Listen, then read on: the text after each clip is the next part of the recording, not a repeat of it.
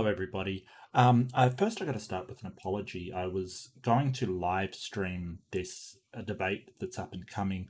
I put up the stream on YouTube, and I had problems with my OBS, so it didn't connect. And I had problems getting rid of the stream, so I really do apologize. This wasn't live streamed. There was some technical difficulties, but I am trying to get this up as soon as possible so everybody can watch it. The person who was supposed to debate against also didn't show up for the second time in a row. Strangely enough, we had probably a better outcome. Somebody in the audience who had just joined the modern day debate server called Tonloc decided to step up and argue for the death penalty. As I understand it, it's one of Darth Dawkins' supporters. So he was debating the death penalty and sort of got onto presuppositionalism. So it kind of is this weird sidetrack of getting onto presup apologetics that kind of turned interesting, and I think that he sort of you notice all of the beats of Darth Dawkins that he hits. You know, you answer my question and then I'll answer yours. That's not the answer, or sort of not accepting your answer. A lot of the beats are being hit, but again, I really do apologize. This one's been such a mess. And I'll endeavour to try and do better in the future when it comes to this stuff. Strangely enough, the one last week seemed to work fine, so I'm not sure what happened here. But again, I really apologise for the confusion. I hope you enjoy it.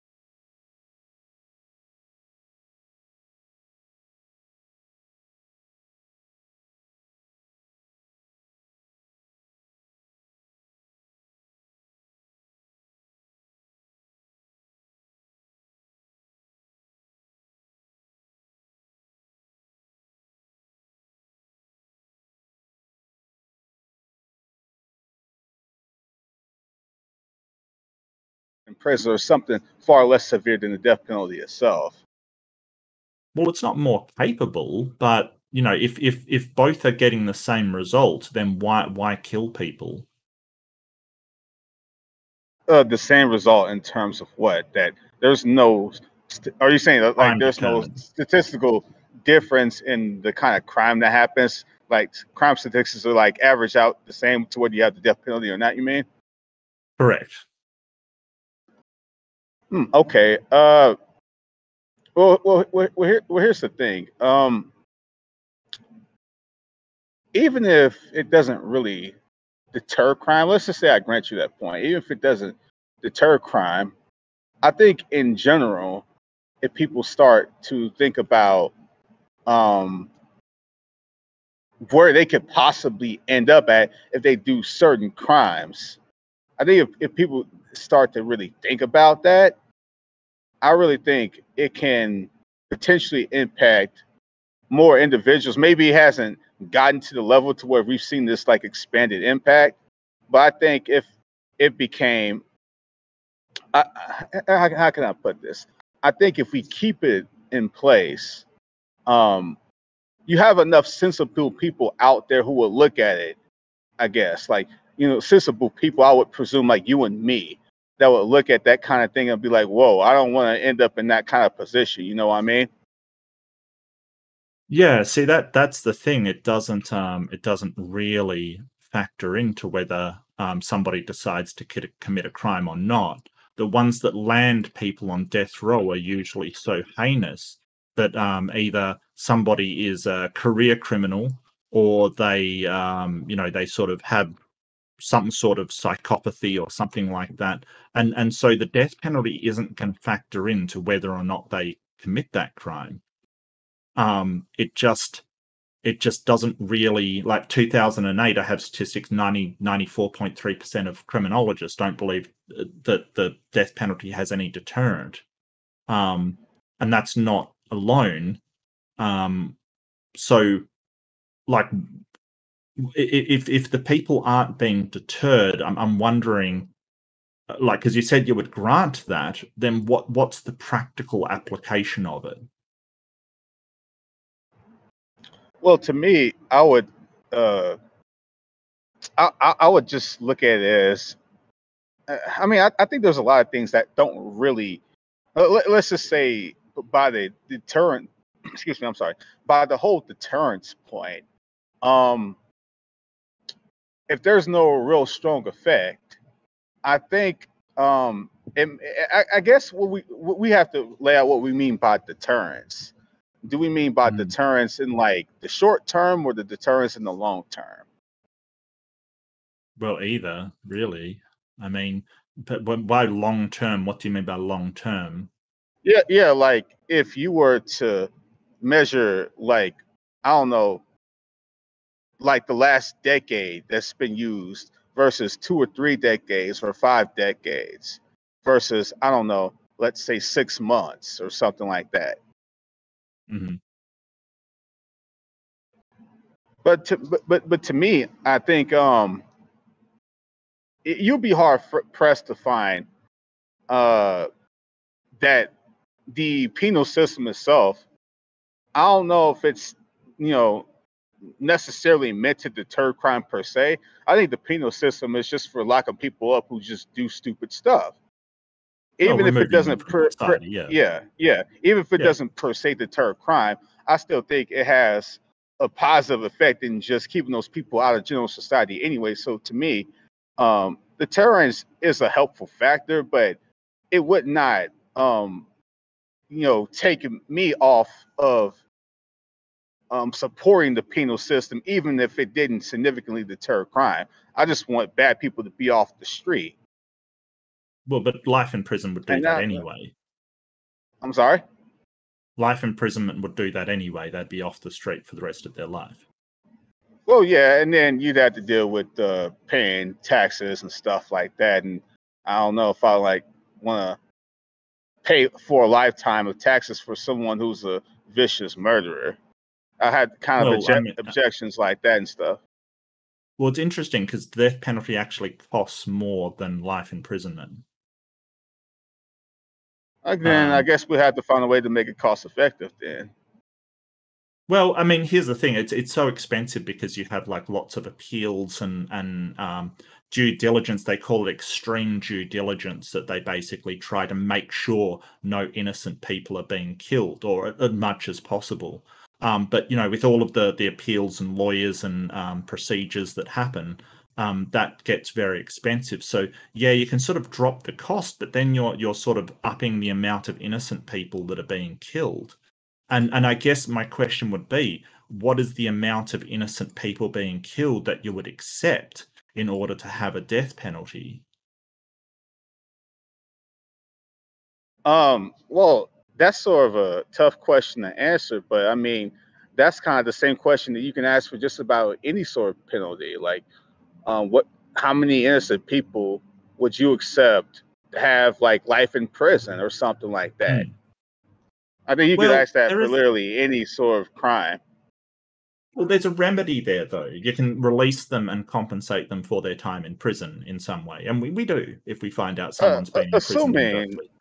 But you assuming can't. you get them out in a reasonable time period, like Sure. for someone who's like been there for like 4 or 5 decades, which has happened more times than it should be, that's Mhm. little to no sort of how can I put this? Um, It's cold what comfort. Yeah, yeah, yeah, I get you. what do Yeah, yeah, that's really but you not can. much. Sure, but you Yeah, can let them out. that's not a consolation to those people. It's like 4 or 5 years of the 4 or 5 decades of their lives are gone. You can't get that back. Their life is basically over. Well, yes and no. We can at least do something to remedy that injustice that's been committed. The problem is that if someone's put to death, there's nothing we can do to even attempt to remedy that. I That's mean, over. There's that's not nothing necessarily available to us. true. I mean, if What? that person has like an extended What? family or something, just like you can get the person in question, if they've lost decades of their life, compensation. If you've killed such a person unjustly, you can give that like the immediate family compensation, assuming that they have Yeah, an but immediate. that's not remedy to the person. That's a restitution to the family. Well, it's better than nothing, isn't it? Well, yeah, or we could just not kill people. Or we could just not lock people up for 3, 4+ decades either. Well, we've got to, as you said, we've got to remove them from society anyway, right? We have to remove some people from society, or some people we think are damaging to society. Yeah. What I'm saying is that we've got two options available. The death penalty is more costly. It doesn't deter any crime, so it doesn't give us anything extra than locking up them for life. Why would we go for something without a remedy over something with a remedy to that person? Even if it's not sufficient, at least it is something. Okay, what remedy are you looking at exactly? The Well, fact we that they're can. simply alive? Well. I mean, that's got to be better than dead, right? But um, we can at least release them, which we can't release them from death. Like, so if you get the exact same person, and just say you've got sort of, branching pathways. One end, this innocent person goes to the gas chamber or to, lethal injection, and the other they get locked up for life. And just say in that exact example, 2 years down the track, we find out, hey, that person was innocent thanks to DNA evidence or something has come up. In one scenario, they're still dead. There's nothing we can do. In the other scenario, we can at least release them and compensate them for 2 years of time. So I'm not sure why we would go for the lethal injection in that case. So what? Because I think there's certain things that like for instance, uh, if you if we're looking at something of like a serious nature, like murder, for instance, and Hmm. we ended up like releasing someone who like didn't commit a murder, you know, let- Hmm. if we end up like releasing someone who did not commit a murder, Yeah. then what are we gonna do in place of that? Are we just going to like take the person who did commit Mm. the murder and just actually lock them up? Yeah. Okay, so if you just like put that person in there, then do you think Hmm. just locking them up is like going to be consistent with the crime? Because they still get to live. The person that they killed don't get to come back. Yeah. That's a fair point. That we're not um sort of um doing an eye for an eye kind of thing. But the problem with an eye for an eye is everybody ends up blind. You can't look at a just society and say, hey, we're going to do the exact same thing that they did as a punishment, or else you have you would have to go around burning alive arsonists that have done that, or I'm sure you wouldn't advocate for raping a rapist as a punishment kind of thing. So there's some things that our justice system has to be better than, and sort of say, hey, here's the punishment. It's not going to be exactly what the crime you committed is, because I mean, if somebody steals something, do we just take something of theirs away and let them go? No, of course not. I mean, that's a weird kind of argument to make, that it should be sort of an eye for an eye punishment. Well, I think stealing something and stealing something back is like wrong for wrong. Stealing them Right. and locking them up is right for right. Stealing them and locking them up is right for right. Not stealing and I would stealing. agree. Sure. I mean, yeah. I Like mean, yeah. like I would agree. in the case of the capital punishment, it's not Yeah. like uh, someone's being killed, or rather, someone's being murdered, and they're returning murder. They're returning justice. I mean, that's the Well, way I see it anyway. Given my worldview, I don't think you can call like for instance, yeah. if you were if you were like living in the time to where, let's just say that they call it Hitler himself, and it was quite clear that the dude was behind massive amounts of untold murders. I think it Hmm. would be very just to kill this dude, not to just let this dude languish and exist, because he needs to pay Why for would the that be lives that he just? take. Why would that be I'm sorry. just? Why would that be just? Why would that be just? Because Mm. I think life is sacred, and the way I see it is life is a sacred thing, and when you rob someone else of that, I don't think you get the right to embody that existence, even if it's for a short time, even if it's in solitary confinement. I just don't think you get the right to embody something that you snuffed away from somebody else. Well, it sounds like what you're describing is sort of a vengeance or a punitive kind of Yeah, in a idea. sense it is. Yeah, Well, vengeance isn't justice, that isn't what it is, and this sort of goes into the eye for an eye kind of thing. Justice is different than vengeance. well, justice Um, by what standard?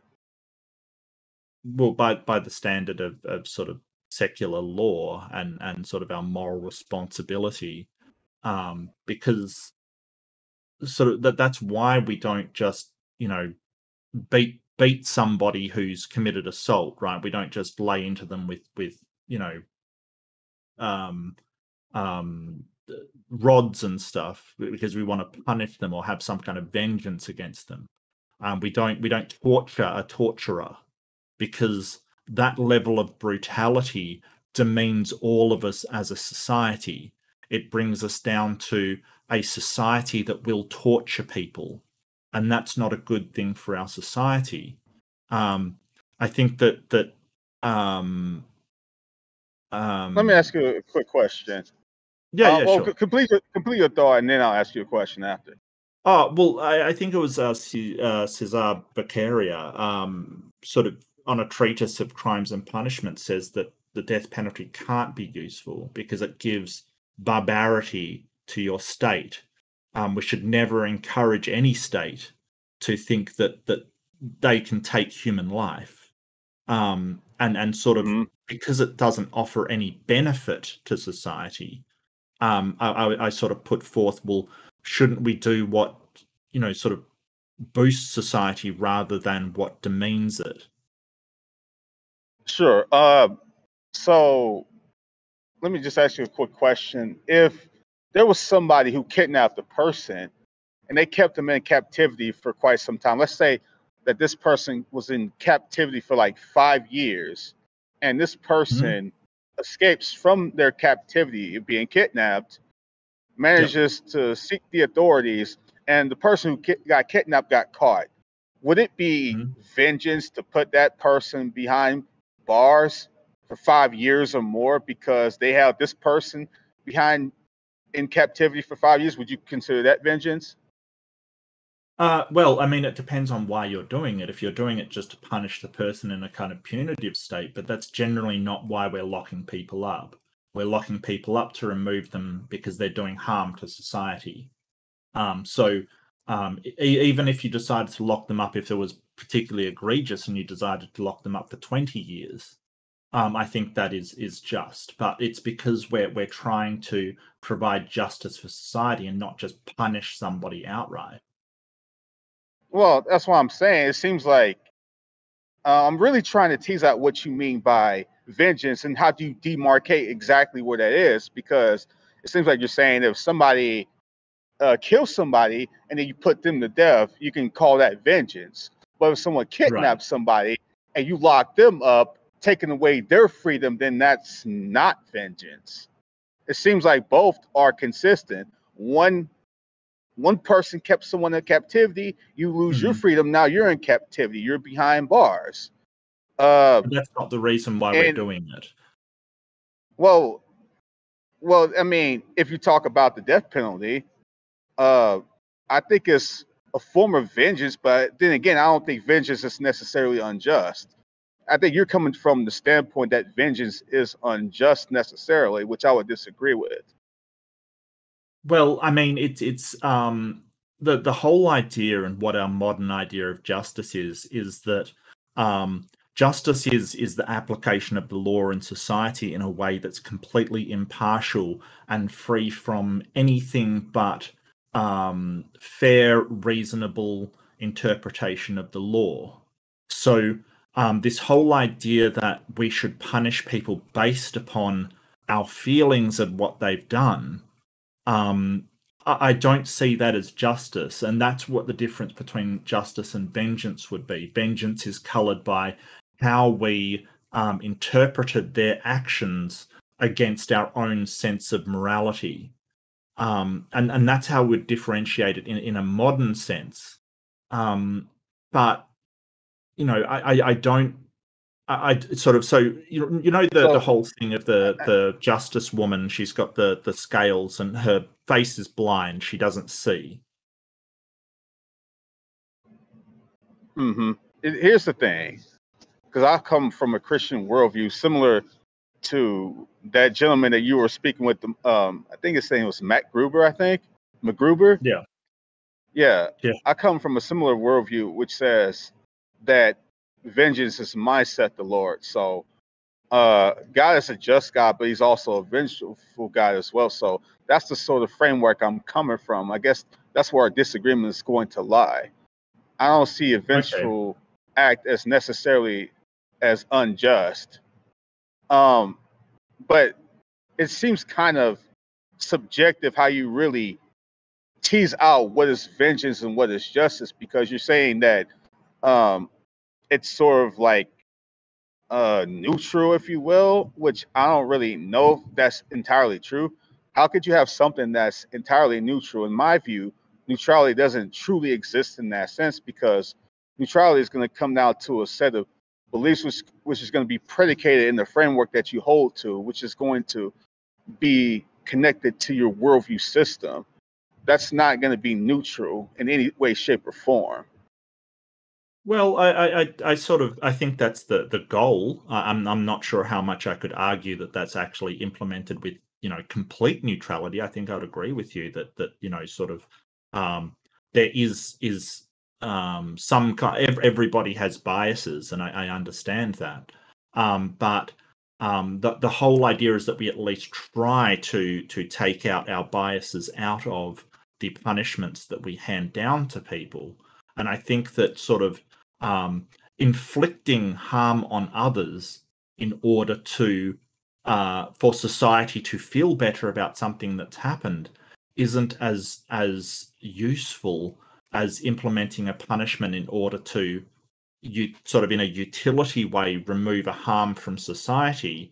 And then I think that that's a way better way to go about it. And I mean, if I could just sort of appeal to your biblical sense, I mean, I believe that forgiveness is supposed to be a big part of Christian doctrine. Yes, it is. And the thing about forgiveness is that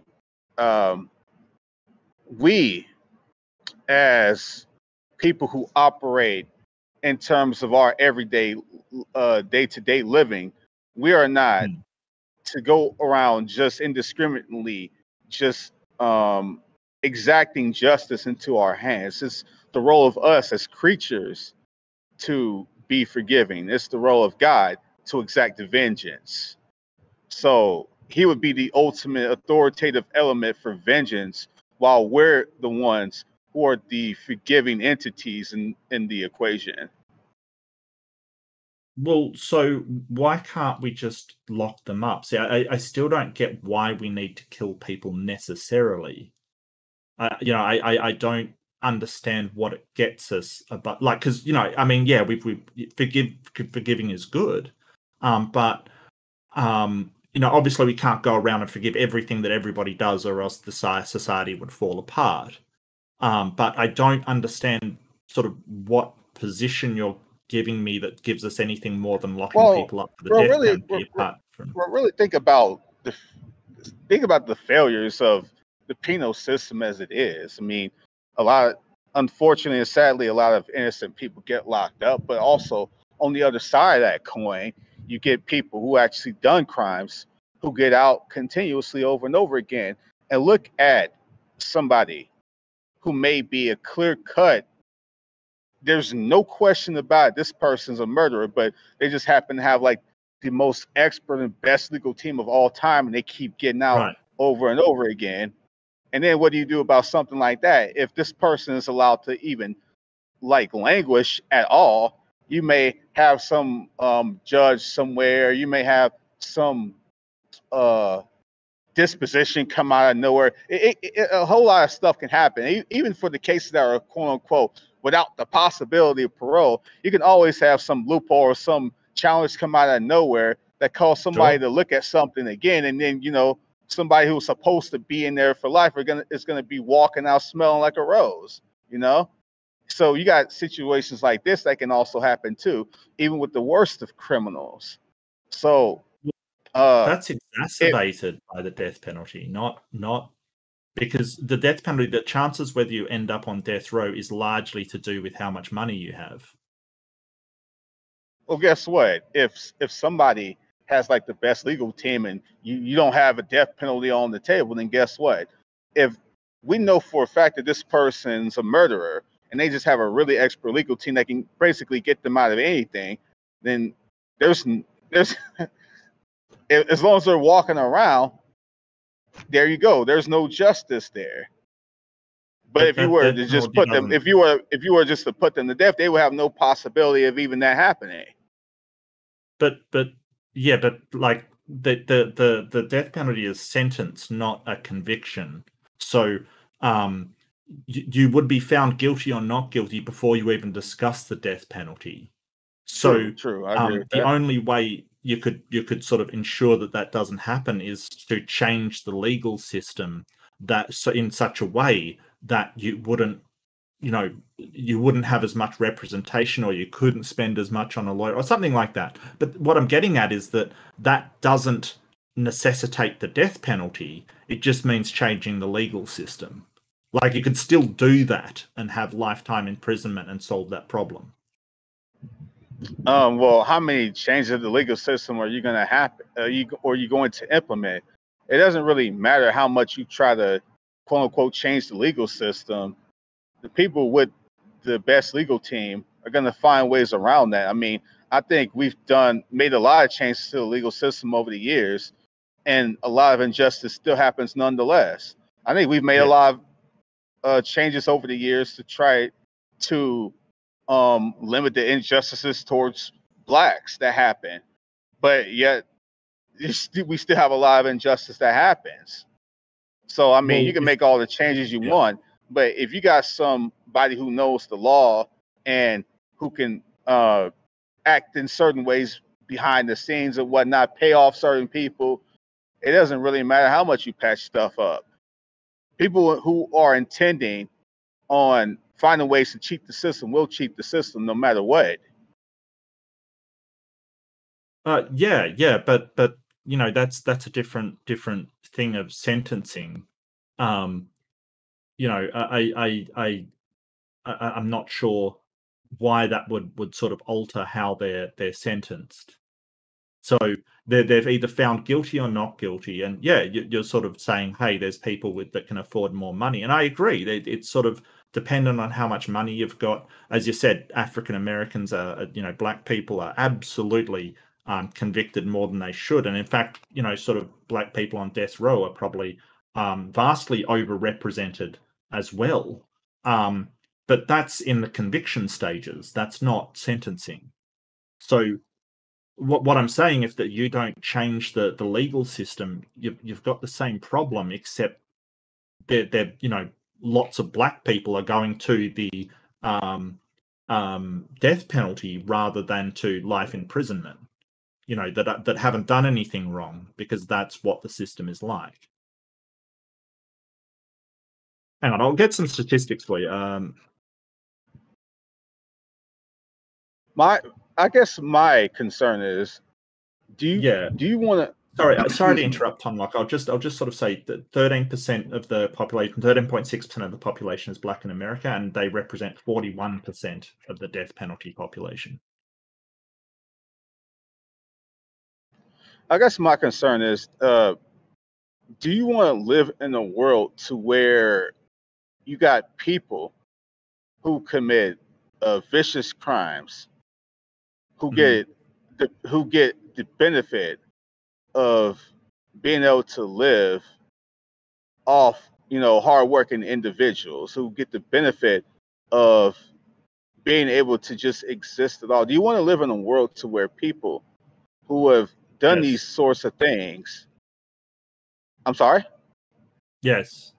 Yeah. I'd rather live in a world where somebody that did an atrocious crime didn't die than have a person that did absolutely nothing wrong be killed in such a horrible manner. Yeah. Okay. So my thing is this. Um, if you just want this person to live so much, then why not try to fight for putting this person in solitary confinement? Then why not do that? Well, I mean, that is something you can do if they're a danger in prison, sure.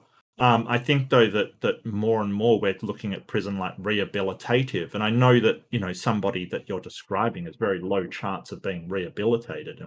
In fact, probably almost no chance of being rehabilitated. But I would rather have them in prison and sort of have to spend their time in prison where they can't hurt anybody, or the people that they hurt are people that have also been convicted of a crime. If they are killing people in prison, yeah, solitary is probably the best for them.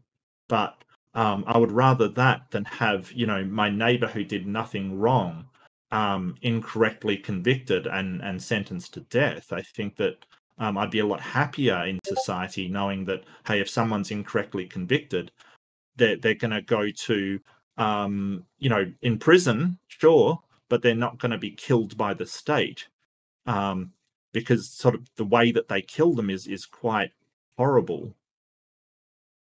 Okay, so what would be the issue? Let's just say that they were a mass murderer and they get behind Yeah. bars, but they Mhm. essentially mind their own business. What would be the issue of just putting them in solitary confinement for the rest of their lives? What would be the issue with that? I don't think I would have so much of an issue with that, except that sort of solitary, you need to have guards bring them food. It takes a little bit more, space and facilities than your average cell and sort of, prison population. I think it would be a utility argument rather than any kind of moral argument. I think it might be necessary to put some of these people in sort of solitary confinement kind of thing. I think that might be entirely necessary. Well, then, But then I suppose we can make we can just restructure a whole lot of prisons and make a whole lot of ones with solitary confinement. Then, right? But then you'll have people that'll come out and try to make cases. Maybe not you necessarily, but you'll people have come out and making cases for psychological and mental torture and whatnot, and then we'd have to deal with that mess. well, I mean that would certainly be an issue. Yeah, I mean, you'd have to in some way, um, make sure they're not being. I mean, it's not really that nice to be driven crazy in prison. It's not really that useful to society. I think it's more my argument would be, well, why bother if we can just put them in a prison population? Like why would we spend that extra resources on a person that isn't worth spending it on?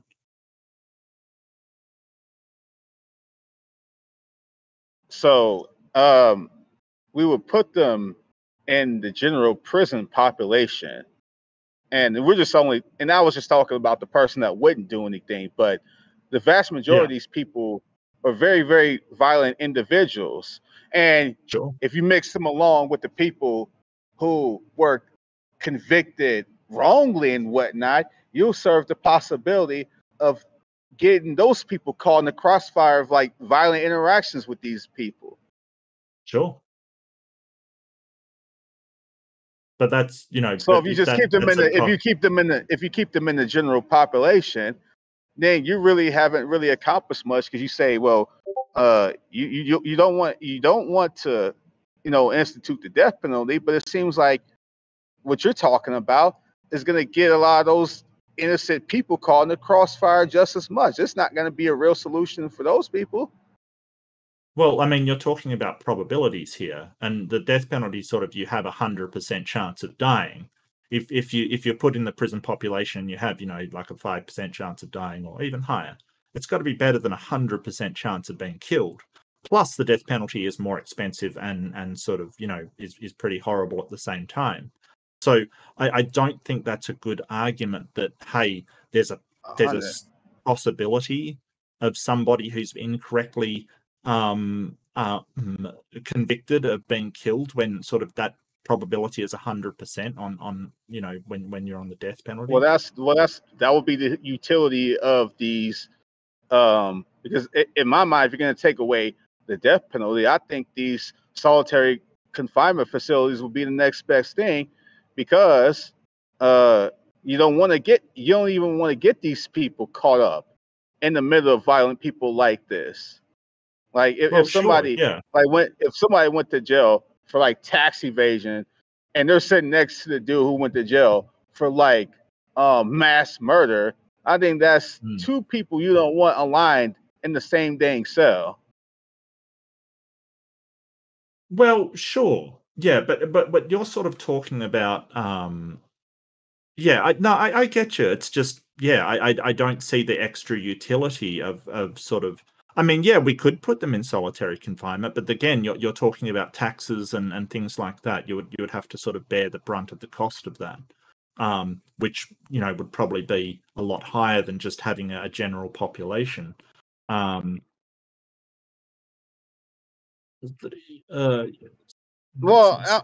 I'm just talking about like what would be a better, because if we're gonna take the death penalty off the table, then you're gonna have to offer a better solution. And to me, potentially putting people like let's say you or I, because I would assume that you or myself. I mean, I know I'm not a violent person, but I would assume that you're probably not a very violent person.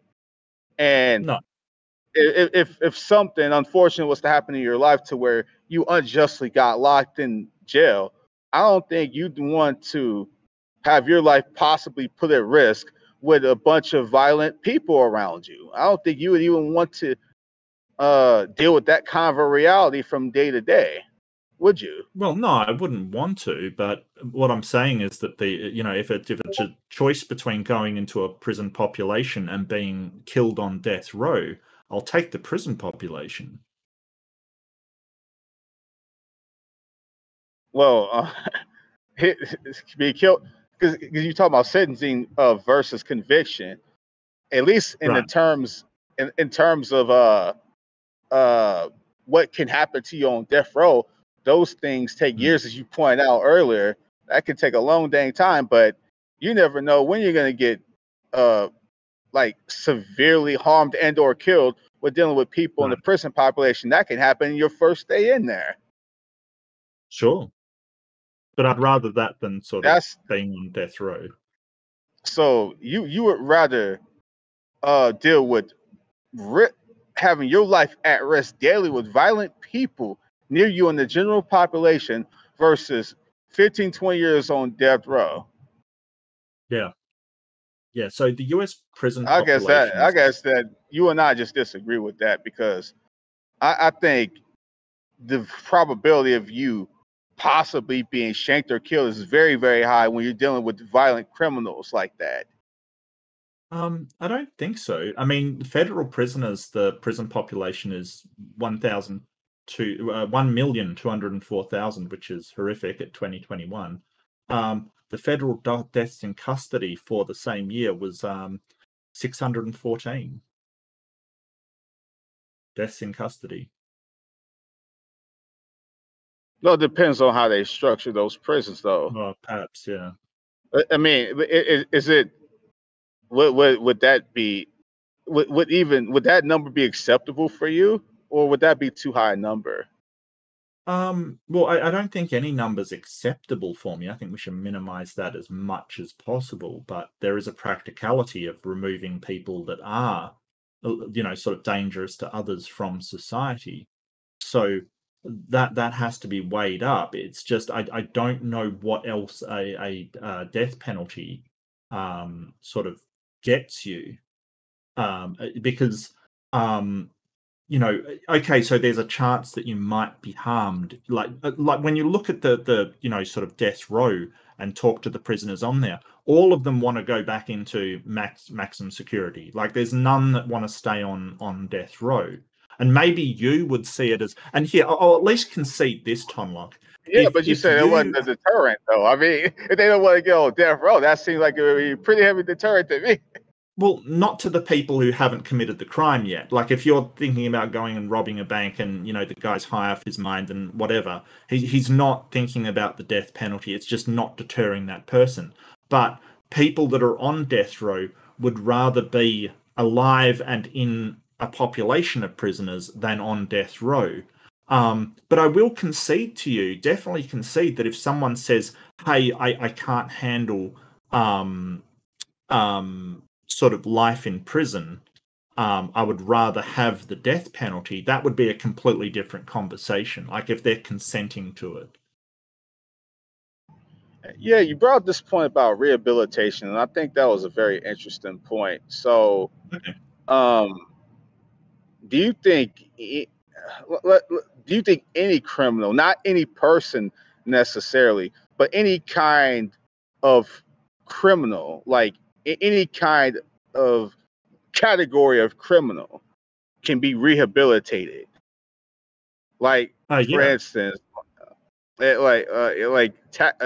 someone could be rehabilitated if they have committed tax evasion, or someone could be rehabilitated if they're just a psychopathic mass murderer. You think literally any category, a person could be really rehabilitated, right? Yeah, I think that rehabilitation is definitely something that can happen. I think that some people are beyond rehabilitation, but we won't know that until we actually try. And what would take in your mind to rehabilitate these people? What do you mean, sorry? Yeah, because rehabilitation is going to require very concrete steps. It's going to require a certain level of psychological shifting of things, and it's going to require certain steps being taken, like Yeah, sure. like getting people to think differently about things. And what do you do to get a mass murderer to think drastically different? And I mean, so different that he doesn't even want to go back to thinking the way he did before, such that he gets rehabilitated. How do you rehabilitate somebody like that? Well, slowly with psychological treatment, sort of. So what we're talking about is psychological states and behavioral therapy, looking at how we change what it is that's sort of broken inside these people. Um, but it can be different for all kinds of different people. Some people are basically rehabilitated by the time they step in there. Like some people will go to prison and they'll never ever go back. Like they just do not want to go back and they'll be a law-abiding citizen for the rest of their lives. So it depends on what got them there in the first place and the sort of mental state that they are in. Um, that's a very very highly sort of specific question to an individual, and again I will certainly concede that there are some people that just cannot be rehabilitated. Okay, let's really think about this, because you said any category this can be applied to. Like, what would you do to rehabilitate someone like a Jeffrey Dahmer? Like, how would you rehabilitate someone like that? You said you did concede, to be fair, that some people can't be Yeah. rehabilitated, but you would have to presuppose that this person's not even a Jeffrey Dahmer at all. If you're talking about rehabilitation, Hmm. then that would already presuppose that that person is oriented towards rehabilitation anyway. That's not necessarily true. That's not necessarily true. Well, It's just So, well, hold on. If that person's not already oriented towards rehabilitation, then you would have Yeah, to drastically somehow find a way to adjust, to reverse their psychology in a 180 correct, fashion. And correct. for such So a person, and that's what I'm saying, for yeah, such a person, what would you have to do?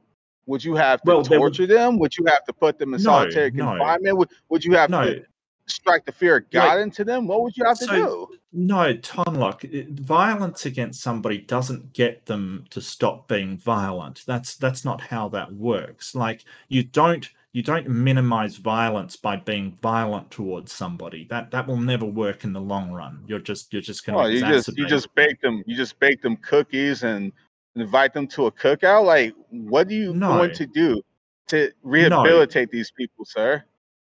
Yeah, so basically you have psychological therapies like cognitive behavioral therapy. You have a number of therapies. You have things like education programs. You have things like positive reinforcement by job opportunity. You have a lot of different programs that all work together to show them they can be a productive member of society and the benefit of being a productive member of society, along with the change of their mental state to because these kind of criminals they're A lot of not this stuff they something that already knew. A lot of this stuff they already knew before they got in how do you there. know? You're not really. I said a lot of it, not necessarily all of it, but I say a lot of Mhm. the essential stuff they already knew before they got in there.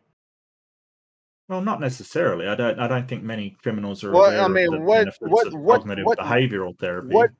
what significant thing are they introducing? Are you introducing to these people? Like like you say, job opportunities, for instance. Like they didn't know about the No, fact that jobs exist. They didn't know about that stuff before. no, but they may feel let down by society in where they can get jobs, how they can get jobs, the benefit that they can actually bring to society. If you ever saw a Gordon Ramsay thing, he went in to teach prisoners how to cook, right? Just how to cook, like how to bake cookies and bake things, be cake makers. And it was very successful in the way that they felt more productive and a better member of society. These are people that sort To, of don't, to obviously they me, weren't murderers, to me, but those people. Again, it seems like you're talking about people that are generally already oriented towards that kind of thing. I don't know how you find someone who was yeah. really not oriented, period, and you somehow manage to reverse them into being oriented. That's what I'm talking about. Well, that would To be me, that the would only be way you the can really do that is you have to have something seriously drastic. Just, you know, talking about a job opportunity here and there is probably not going to drastically change the mindset of a mass murderer. you've never been to therapy, have you? I'm sorry. Have I You've personally never been been to to therapy? therapy. Yeah. N- No, but Okay. I've never been raped either. I think it's I No, would no, know no. that That's it's not. fine. I'm not I think some hassling you, things Tom you Lock. can. I think some things you can know without having to have experienced them. I think some things are just common sense. Okay, maybe. Well, my experience of therapy is that it alters your mind significantly. It can have a massive, massive impact on you. I think you're really minimizing the effect of some of these things that psychologists do. And I'm not saying that everybody is going to suddenly turn around. I did acknowledge very early that some people aren't able to be rehabilitated at all. Like they will never get into that mindset of, how do I go on with my life from here. But the reason why we have parole boards is because people do get to that mindset and they do, they are rehabilitated. Okay, again, like rehab means that somebody has their mindset renewed and they are changing the way they think about things. But like somebody who's rehabilitating from drugs, for instance, I like to Yes. think the person who's rehabilitating from drugs is already oriented towards that goal anyway because they find something that motivates them to that very end. They seem to Yes. be already oriented towards that. Because here's the thing. Not Uh, necessarily. I well, mean, the way that they get orientated towards it is a number of different ways. I mean, there might be an intervention by their friends, and they might say, "Hey, this is how you affect everybody." They might talk to a psychologist about other problems in their life. Why do I feel so sad? Why do I feel well, useless? Why do I feel like this? well, then And you then they just breach might be, deep. You just breach deep, and then you just hit on something that was already there, and you just brought it out of them. That well, that's was the point of already there. addiction. But that's what I'm The saying. addiction. They were already oriented towards that. You just managed to hit the right switch that was already there in the first place. Well, it might not be a therapist they're talking to. They might just say to a friend, "Hey, I feel this way or I feel that way." If somebody is like, "No, I absolutely love my lifestyle on this substance and I will not change ever. I will die, doing whatever substance that I'm on," then yeah, that's somebody who can't be rehabilitated, because you have to sort of at least acknowledge that there's something better if you change behavior in order to start the process. I grant you that. But that doesn't mean that the death penalty is in any way a better solution for those people. Well, because I don't even completely buy this whole idea about rehabilitation. Because I think prison is primarily meant to just put away bad people. Like, would it get? I mean, we would hope for rehabilitation, but if you're looking for this goal of rehabilitation, I really think you're going to be doing things to set yourself up real short. Because how many of these people have been quote unquote rehabilitated just to walk out of prisons doing the same stuff they did before? I can't tell you how many Uh, stories I've seen. I can't tell you how many stories I've seen to where people were supposedly rehabilitated and they went out and did the same crap that they did before they got locked, that got them locked up. So I think prison is 44%. mainly, I'm sorry. 44%. But And so what what we're talking about and is what and for that recidivism. percentage, what kind of crimes are we dealing with here? What are we talking about? All kinds of crimes. I mean, I don't have that to hand, but recidivism in the US is extraordinarily high. It's much less. Recidivism is much less in countries like Norway and Sweden and Finland, that actually focus on rehabilitation rather than just punitive sort of punishment kind of thing.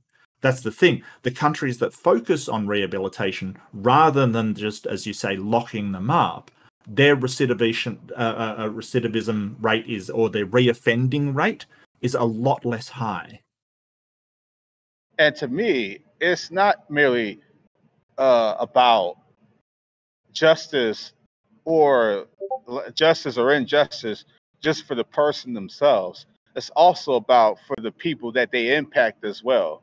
That's another reason why I would support the death penalty, because um, Okay. if like a murderer is murdering people and they impact the lives of other people, I think that would bring them a lot of closure to put that person to death. And just knowing that that person isn't breathing air, I think that's another thing that can um, also uh, favor for the death penalty argument. It's about the impact it has on other people's lives. And I think if you're looking at the fact that these death penalty things do take years and years, perhaps these people can have a certain amount of time to voice their grievances and let this person know about the damage that they've done. And then, before the end of that, have that person seriously chew on that. Maybe they won't chew on it. Maybe they'll be just as hardened as ever, but, maybe they'll chew on that. And then at the end of it all, they meet their ultimate penalty. I think that's a lot. That's a lot for a person to deal with, even if it doesn't have this huge deterrence. On this grand scale, I still think on a moral level, it brings a lot of families closure, and I think that's a big deal. if you're dealing with people like, let's say, Osama bin Laden or Saddam Hussein back in the day, these people, you know, murdered untold amounts of people. And I don't think a lot of people are at rest and have that kind of closure within themselves if you just let these people languish all day long. And especially when you have a corrupt system of not only people who run these politicians and whatnot who are behind the running of these legal systems, but you have also international corruption as well. If you are, if these people are literally living and they have a chance to get out, I think that's going to put a lot of people, you know, in a state of unease and in a state of anger at the fact that, look, these people are mass murderers and we're letting these people live. We're letting these people potentially get connected to certain corrupt individuals because all you have to do is have the right person say the word. And these people are walking around free again. That's all. Well, I think that's a sort of oversimplification of the sort of paroling process. I I get what you're get, saying, that it's not yeah, I foolproof, but don't want to, you know, put it. Yeah, you're right. It is sort of an oversimplification, but I'm just saying we dealing with corrupt politicians, and you're dealing with corrupt people who run these systems and whatnot. That's the sort of stuff that you're going to deal with. well, it's sort of you covered a lot there, But Tonloc. but In regards think to about well, if you just let me say if you something because you've covered I'm a sorry, go lot of ahead. topics there. I'm sorry, go Yeah, ahead. you've covered a lot of topics. So, a Minnesota research said that only 2.5% of people, you know, that co-victims, so people that their family had been killed or whatever, achieved closure when they got the death penalty. So very, very few people actually feel good. I don't even know how you 20%. would even measure that, to be honest, bro. Well, you I ask people, you do surveys of large quantities of people. That's what statistics is. You do surveys to people. And 20% said that the execution did not help them heal. So that sort of leaves a large percentage, over 70% of people, did. that said that they expressed feelings of emptiness, that the death penalty didn't bring them back. Okay, And I can sort so of hold on a second. see where that. Hey, Well, you covered a did lot, Tomlock, and I really have to go through all of it because you covered a lot of topics in there. And sort of, so the idea is that we base our punishments upon how the victims feel is antithetical to our modern idea of justice. Because should we beat somebody to death with whips, you know, scour them, if that's what the victim feels will bring them justice? Or should we put somebody, you know, cover them in honey and leave them on an anthill, if that's what the victims feel will bring them justice? I just don't see a path where we you know, do punishments based upon what the victims feel like rather than application of the law. That's not exactly what I'm saying, though. I think that's an oversimplification of my point right there. If you want to talk about oversimplifications, Okay, so why then would we do what the, you know, just make the victims feel better? I mean, isn't that what you're saying, that it would make the victims feel better?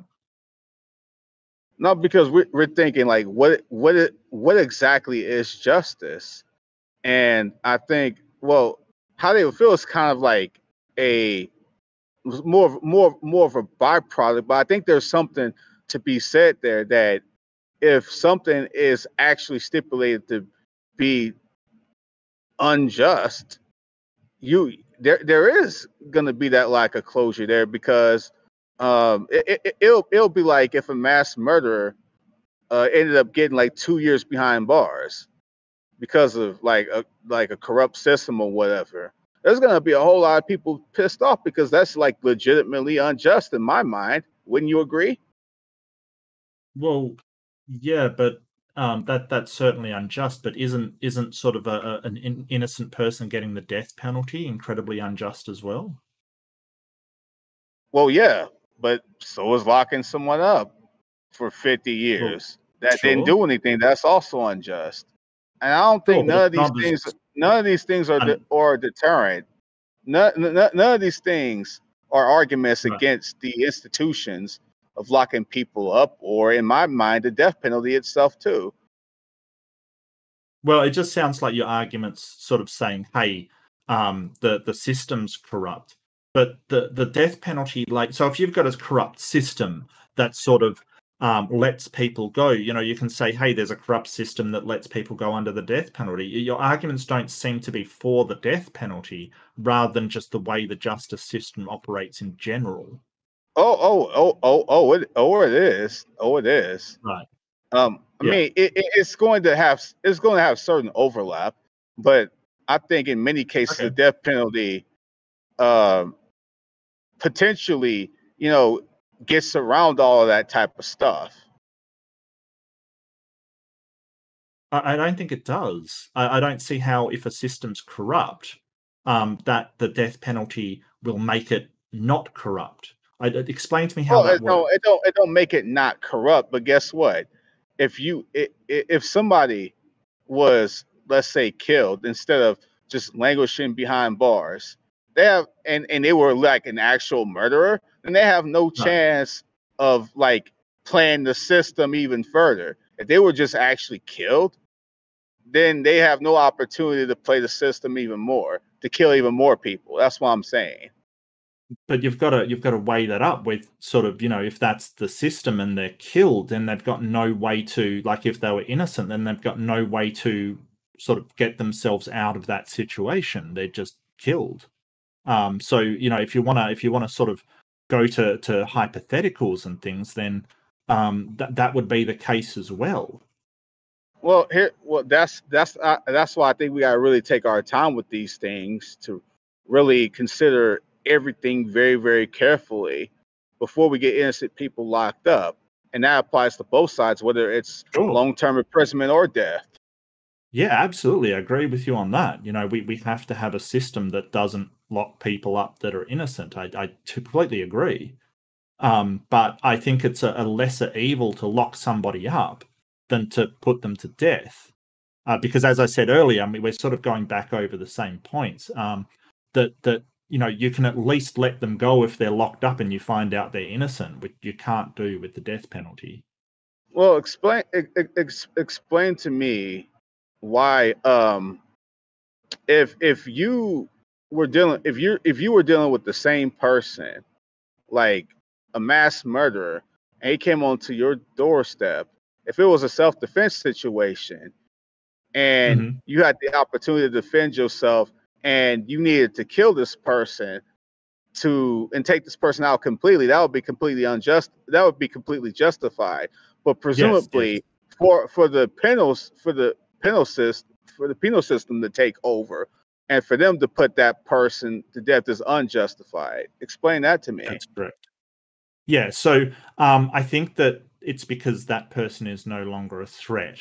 So self-defense is only in cases where a life is threatened, kind of thing. You can show that your life is threatened. If it's found that, the person that was on your doorstep had surrendered, lay down on the ground and was surrendering to you, and you clubbed them in the back of the head with a baseball bat and killed them, you would be up for murder.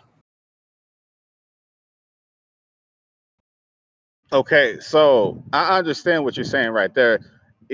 Current threat versus not an active threat, but still, Correct. but still, you're dealing with the fact that you're saying um, the authoritative elements over us don't have the right to decide life and death, but they have the right to decide um, situations that are under life and death in terms of sentencing Well, and what. that's not really my argument. I'm just saying it's not a good idea to allow them to be able to kill prisoners, like sort of like a corrupt system that you're talking about. Just Well, say that they're putting a lot of black people in prison by charging them with sort of crimes that are, sort of specific to black people, kind of thing. Just say, I don't know whether that's even a hypothetical or not, but anyway, let's just go with that. If that is a corrupt government, then they actually have the power to kill those people that they deem to be able to, want to kill. What I'm proposing is that once they're in custody and no longer a threat, the government is treated like just like any other citizen. They can't kill somebody who's not a threat to them. So a police officer can shoot somebody that has a gun in their hand and pointing at the police officer, but what they can't do is just go out and kill somebody who's already in custody and is not a threat to them. I mean, you can sort of say the hypothetical, well, oh, what if they, get out and become a threat again? But that's like saying in that self-defense thing that what if they, get up and attack me? We don't accept what ifs as far as like self-defense and imminent Yeah, threat is concerned. look, if we're dealing with the governing authority and you're saying take Yeah. self-defense off the table, are you not saying that I'm the not governing saying that. authority? I'm not saying that. I'm Oh, not saying okay. take So self-defense off the table. What I'm saying is that no. executing I'm not. people. I'm not saying. I'm not. That's not why. That's not what I was getting at. I'm not saying take self-defense off the table. I'm talking about the death penalty Right. specifically. If you're talking about the Okay. governing authority in the context of the death penalty, are you saying that the governing authority does not have the right to decide life and death? What do you mean by does not have the right to decide life and death? Right, Well, because can you you're explain saying that to that me? it is wrong for the governing authority to determine who gets to live and die because of the possibility of innocent people being caught in the crossfire. Therefore, at least for Um, one sort of facet of that, you don't think maybe there's other arguments that you can give to support such a view, but for at least that, you think it would be wrong for the governing authority to decide life and death. well, I don't think the governing authority should be able to determine which people should live or die. I don't think that's good for a government to be able to do to its own But citizens. but the I governing think it's authority very has the right to decide other things which have nothing to do with death. well, I think they're given power by people to determine certain things. Yeah, I think that is entirely warranted. But sort of so we have protections in place that they don't get to decide. For instance, they can't decide things against the Constitution and stuff. They can't decide that you don't have the right to free speech. They don't decide that you don't have the right to sort of imprisonment without a fair trial and things like that.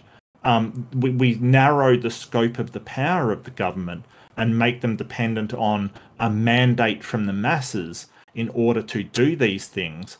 But I don't think it's helpful nor constructive for a society whenever a government decides to or has the power to kill any citizens. I think that Yeah. sort of I think that I would like to see that in a constitution. So No government has the right to take the lives of their citizens. I'd love to see that enshrined. I'm not. Yeah, I'm not talking about other people like society. I'm saying you specifically do not Right. believe that the government has the right to decide life and death. Correct? Yes. Well, by life and death, I think Look, the so death sort penalty of itself, just the death penalty itself. I'm not talking about life in some sort of abstract sense, like, well, if they're yeah. feed If you like the yeah. imprisonment, the junk food versus the Right. gourmet Right. food. And you talk about quality of life. That's not what I mean. I'm talking about like whether they get to exist, period, versus die. They don't have the right to Yes. decide that. You, in your view. I don't think so. No, I don't think they have the right to decide that. No.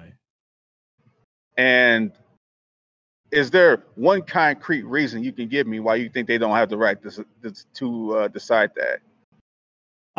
Because nobody in society, including a government, should have to have the right to infringe on another's bodily autonomy unless they have broken the law. Oh, so really the whole death penalty argument for you comes down to bodily autonomy. Is that what we're really looking at here? Well, yeah, that's the basis in law for why you can't go out and I can't harm you, Tonloc, because you have bodily autonomy. So I can't just go up and do whatever to you that I want because you have that right. That's the basis in law. So it's a very important point that you have to have bodily autonomy, or else what are we talking about here? Well, when you say bodily autonomy, Yeah. do you think that's within certain reasonable limits or is that unlimited? I mean, it depends on the situation, but yeah, it's simply like you have the right to, I mean, if you're talking about that self-defense again, then yeah, violation of my bodily autonomy, or at least a reasonable sort of expectation of such, would allow me to, violate it in turn in order to protect myself, and that's okay. But Okay. I still don't think, sort of, so if you're talking about minimal crimes like somebody spits on me, that's still a violation of my bodily autonomy. Okay, so if someone violates someone else's bodily autonomy by killing them, you don't think the remedy to that violation is death? Not unless it's But necessary. presumably, if they were to kidnap somebody for a certain amount of time, the remedy for them would be to lose their freedom for a certain amount of time. Well, it depends on what happens. Um, like the punishment might not necessarily be being locked up in prison kind of thing. If somebody actually sort of drove away with it with a child and didn't know it was there, the penalty might be a fine or community service or something different. We're not Well, we're not giving out the punishments wait, sort wait, of wait, wait, to wait, wait, fit the wait, crime wait. So, necessarily. No, so if we go back to my earlier example about the person who kidnapped this other person and they had them in captivity for 5 years, okay? yeah. So you would say that there would be other ways, like a fine in a case like that? No, I gave the direct example of somebody unknowingly like stealing a car with the baby in it, for instance. That's what was my example, right? So Well, other things that are not but, but, but do you think like a certain amount of time behind bars would be proportionate with the yeah. kidnapping crime that they committed?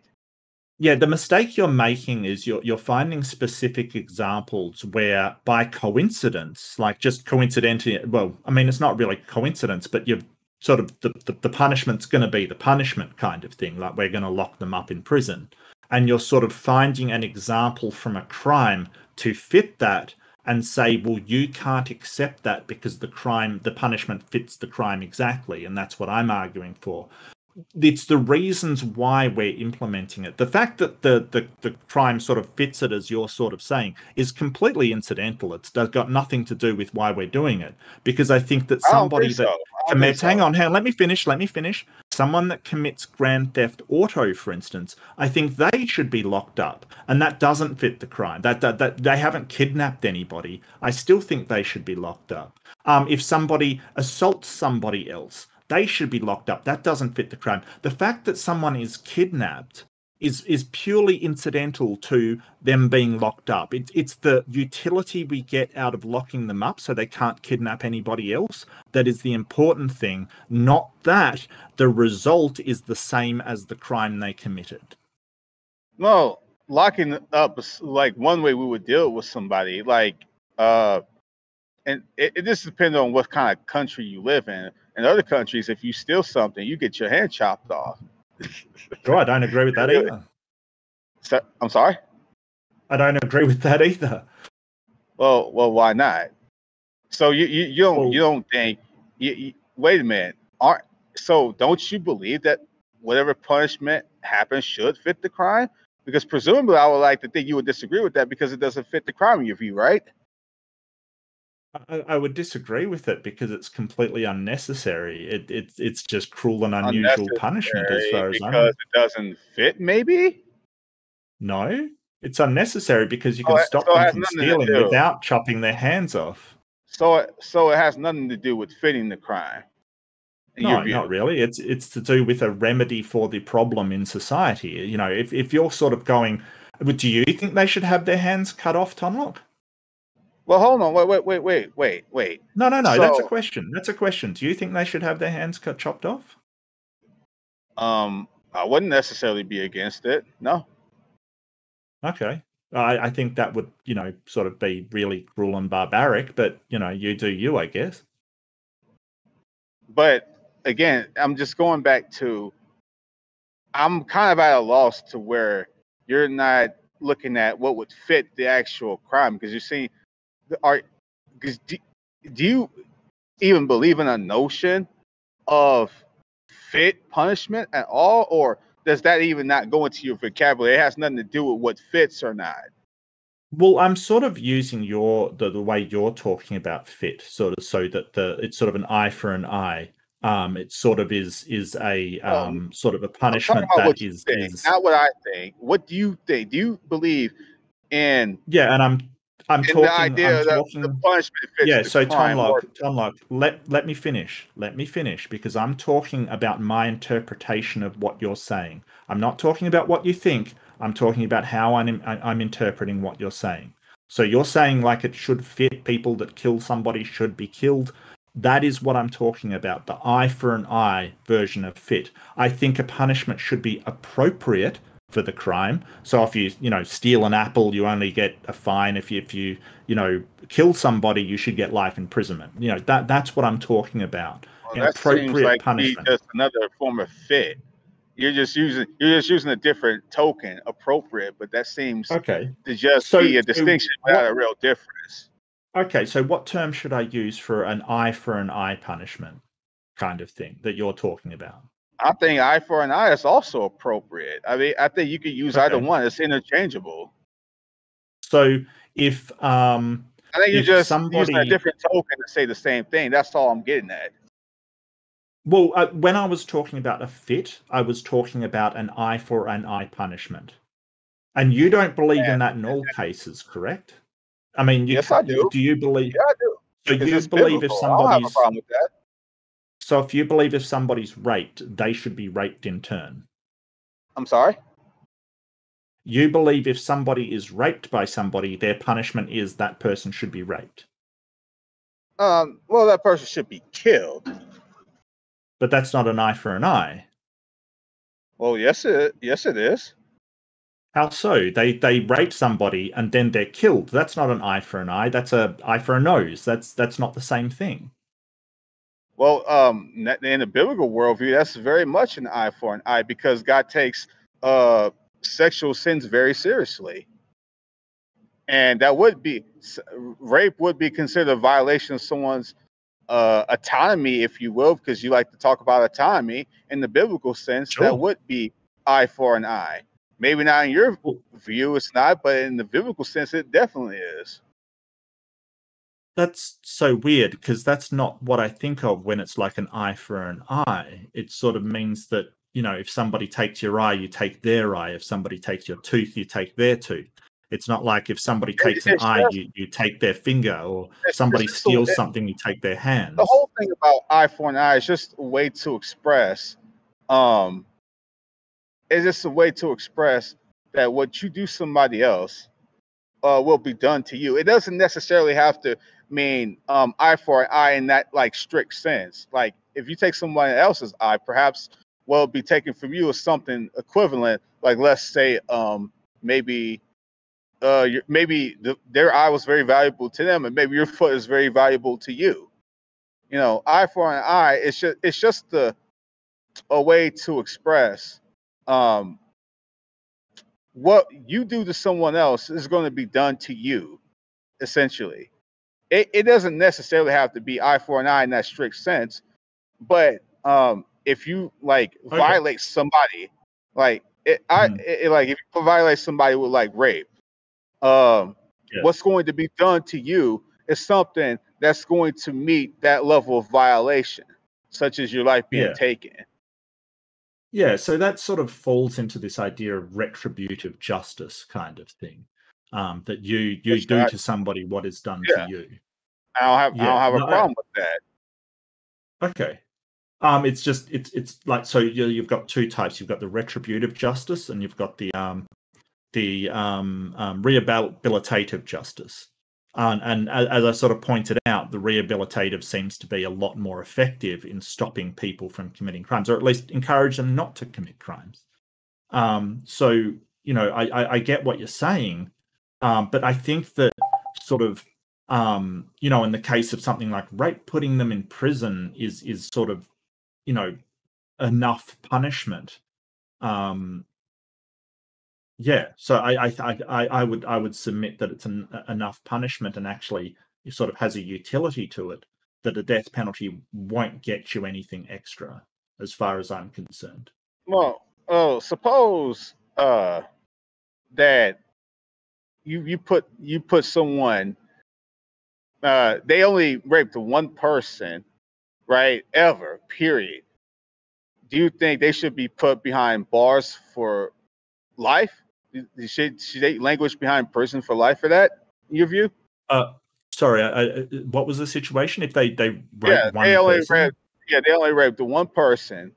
Um, Should they languish in prison for life for that? I think it depends on the severity of the crime. Like, was it violent? Was it, did they express remorse for it and genuine remorse, or at least apparently genuine remorse? I think there's a lot there that you'd have to sort of dissect and sort of, take apart. Oh, Um, well, what does justice have to do with anything, or whether they express remorse or not? Because earlier you told me they're not really looking at the feelings of the family to adjudicate justice, but now it seems like you're sort of taking a different stance where you're looking at their feelings to adjudicate justice in this sense. yeah, because we're trying to figure out whether they can be rehabilitated or not. Into society. So not necessarily, but maybe, yeah. If the crime is severe enough, then yes, life imprisonment may But be appropriate. what would that have to do with their personal feelings about it? That wouldn't necessarily be justice, then, would it? Well, that's not really their personal feelings that's being taken into account. We're taking into account remorse, which is sort of whether they are apologizing or wanting to make up That's, for that wrong that they have done. I don't know if That that's. Wait a minute. How is that not connected to their feelings, though? Well, I mean, if they're willing to apologize for what they've done and sort of say, I'm sorry for what I have done, I right? mean, they could be sorry all day. They could be sorry all day long, but Well, at the no, co- it's sort of, at the cost of what? They could be sorry all day long. I mean, uh, let's say Hitler himself was put behind bars. He could be sorry all day mhm, long. sure, So what does that sure. And mean? if the crime is harsh enough, it won't have any effect on it, sure. But it's a demonstration of wanting um, wanting to convince the court that they won't do it again in the future. That is what it is. So And whether the if court believes them so, or not is a completely another story. so If they're so not, yeah. so presumably, let's just say presumably, if someone like a Hitler was put in the court and he managed Mhm. to convince the court that he would never do what he done ever again, you think it would be justice to potentially let somebody like that out again? Probably not. No, I think I would say that somebody like that, life imprisonment would be the way. In fact, we have some people that are still in prison, like the person behind the Bosnian genocide is still in prison in the Hague, I believe, in Netherlands. Oh, Or so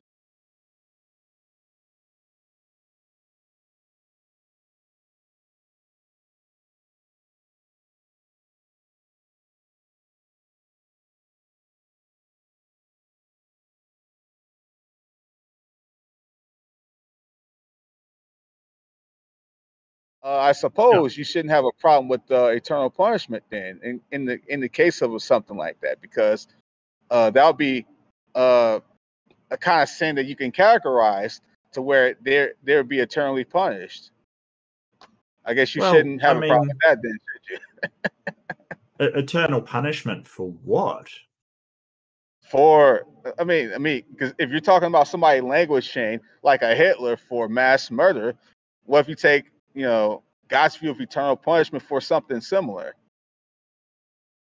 Like, well, I mean, okay, so this is getting like way into a tangent, but eternal punishment would And I have acknowledge it to. was a sidetrack. I was just kind of getting you to consider. Yeah, Wouldn't you yeah, and agree I with mean, that? I'll answer. I'll answer. Well, internal punishment or infinite punishment. There is no crime that I could commit that has infinite harm done. So yeah, that's a bit harsh for having done nothing. Infinite punishment. In fact, there's nothing I could do during my life which would warrant in an infinite punishment. I've already acknowledged that the severity of the punishment should be commensurate with the crime, but you're talking about infinite punishment, so But that is but if this impossible dude, for me but to. if this dude is never going to get out, then Yeah. if he's never going to get out, how is that any different than the person who will never get out of hell? Like, is it because that this dude has a finite lifespan? Is that literally your only thing? Is that he has a finite lifespan? Sure.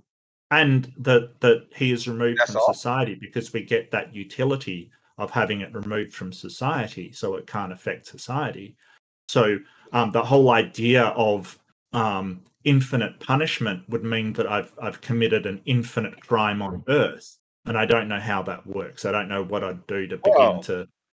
Well, there's a couple of ways you can hash that out in the Christian worldview. Number one is whom you've sinned against is an infinitely holy God. So that's one way you can weigh an infinite crime. Another way you can look at it is the person who's in hell. I mean, it'll be like this: if somebody murdered somebody, and let's just say they got 10 years, and while they were in prison, they murdered somebody else, and they got like 30 years on top of that, and then they murdered somebody else, and they just kept on murdering. They're just going to keep getting sentences stacked. So they're never going to get out because they keep doing stuff. In hell, there's this notion, presumably, that people would be sorry about what they've done, and I don't think that's necessarily biblically true. I think a person in hell who's going to be in the state that they chose to be in because of their continuous sort of wickedness and sinfulness against God, they're going to be eternally cursing God forever. And that's going to, just impact their sins all the more eternally because they're never going to stop cursing God. So if they're never going to stop cursing God, then their punishment is going to continue on into eternity. That's the whole point. Yeah, so you're saying that they could accept God after they die. Is that right? I don't see any biblical justification for that. No. Okay, so they can't accept God after they die. I'm sorry? So they can't accept God after they die. No. Their fate is sealed. So you've got to do it before they die. Yes, their fate is sealed. I'm just saying that means that there is nothing you can choose to do to extend your situation. If you can't accept Jesus after you die, then that's not up to you. Your sentence is being added on for something that you have no control over, which is inherently unjust. Well, that's why I gave you two views. Number one, whom you're sinning against, the infinitely holy God, and two, the fact that you just don't stop sinning at all anyway. So you'd be caught in eternal punishment on either count. Well, I think that an eternal God would have to be demonstrated to me, and an eternal God that punishes me for using the logic and rationality and reasoning that apparently this God is supposed to have given me according to Christians. Really, I mean, I don't see how it's my problem. If they don't convince me that they exist or not, it's a separate question. I'm just talking about just the view itself. Does a God want me to know that they exist? Well, if you take the sort of revelatory view that I have, he has made it very clear to every person that he exists, and that those do they and those who, I'm sorry. Do they want me to know that they exist? They meaning who? Who you mean they? Like the God? Like the God of the Scripture has already made himself known to you through the Bible at the very least. Well, I don't know that a God exists. Well, when you say you don't know, then you're just simply rejecting what's conveyed in the Scripture, and which means I'm not. Well, yes, you are, because the Bible has made it very clear that he's made himself known to every person. And so in I don't believe in this. Yeah, I don't believe in the Scripture, so I don't know why I would take that as any kind of evidence. Well, let me finish, Tonloc. Let me finish. I don't know why I'd take that as any kind of evidence, Because if that God doesn't exist, then it's not a God saying that they exist. It's men that have written it that are wrong. So basically, I am taking the rational point of saying you have to demonstrate to me that this God exists, or if the God exists, they have to demonstrate that the God exists. Because there's plenty of holy books out there, and we don't say that everyone, the God of everyone exists because it's in a holy book. That has to be demonstrated to be the case, and God hasn't demonstrated himself to me. Well, do you hold to the supremacy of human reasoning as your ultimate foundation for how you reason anything at all? No. Okay. So is God your ultimate appeal for how you reason? No, absolutely not. Well, then you're either going to have either something, either you're going to have something beyond yourself that you hold to as the ultimate authority for reason, or you're going to hold humans as the ultimate authority for reason. There's no third option. You've been talking to Darth Dawkins or something? Okay, so here it is. So what's the third option? Okay, so basically I appeal to an ultimate reality, an absolute reality. Basically, that is the reality that has to be there. And I'll explain to you how I know that it is the case that that reality exists. Now, it may be that that absolute reality is in fact a God, but I'm not making that assertion. You are. So you've got to demonstrate that that ultimate reality is in fact a God, because I make no real hard claim on what it is. I do in, sort of know what my apparent reality is. I'm sitting here talking to you. I'm in my room. All of these things is my apparent reality. I make no just. Are you reasoning at all? Are you reasoning at all? What do you mean? Sorry, am I reasoning at all? Do you just reason anything? Period. Do you make any propositional claims? Do you do if this then that? Yeah. Do you do any kind? Yeah. Sure. Well, I presuppose things like my senses, the accuracy of my senses, even though I know that they're thing. I presuppose things like the logical absolutes, which then leads me to reasoning, which then leads me to, sort of induction and logical claims. I presuppose all of those things, yeah. As do you, I would presume. So you definitely don't hold the God of the Bible as your ultimate authority for how you reason clearly, correct? No, not at all. So you know that for a fact. All right. What do you mean? I know it for a fact. What do you mean by that? Well, I mean, you said definitely no. Yeah, I don't hold to that at all. No. Well, if I know my own mind. If you're making that as a definite, I say that from your standpoint, you seem to know that for a fact that you do not. Why would I not know what I think? Yeah. So you're definite about that. So you've switched. You're making a category error. No, Tonloc, you're making a category error. You're trying to switch from what I believe to what is true in actuality. Those are two different things. You can't switch over from epistemology to ontology. Well, then what are you talking about if I know that for a fact? Of course I know what I think for a fact. I'm just talking about what's coming out of your mouth, sir. That's all I'm saying. Can I just try and clear things up for you guys really quick? I think I think Tonloc, you might be trying to speak to the assumption that he might be making some sort of hard atheistic stance here. Is that the case?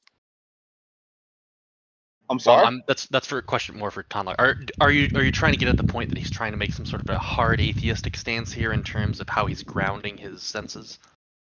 Yeah, all I'm saying is that if he talks about how he reasons at all, either that's going to be due to some sort of purposeful sort of ultimate context, or it's going to be due to just something identified that's subject to chance.